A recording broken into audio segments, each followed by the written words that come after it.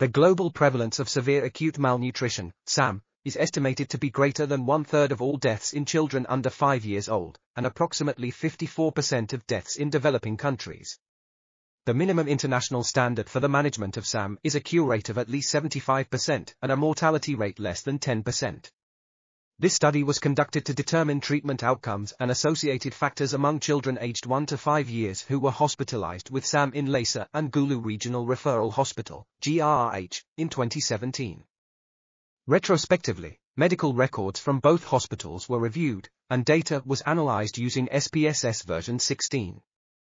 The case fatality rate, CFR, was 12.6% in GRRH and 9.5% in Lacor.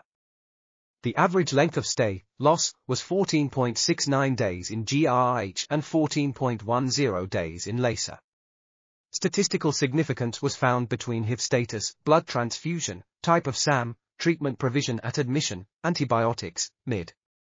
This article was authored by Muwanguzi, J. Eros, Oboi, Nabbamba, and others.